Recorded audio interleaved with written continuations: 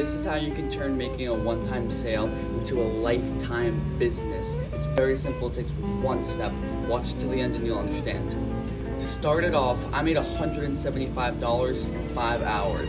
That's a lot of money in a short amount of time. The way that you can do this is by simply having a service-based business. That can be a service which can be yard work, it could be selling things, you need to have a product for that.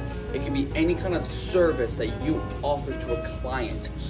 Once you start doing that, my example is I started with yard work.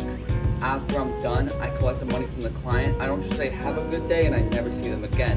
What I do is, hey, would you like to take down my phone number? They say, yes, of course. I say, perfect, I can help with whatever yard work you would need. You turn that into a recurring revenue.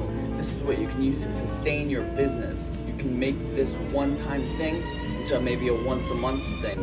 This is how you can actually become profitable.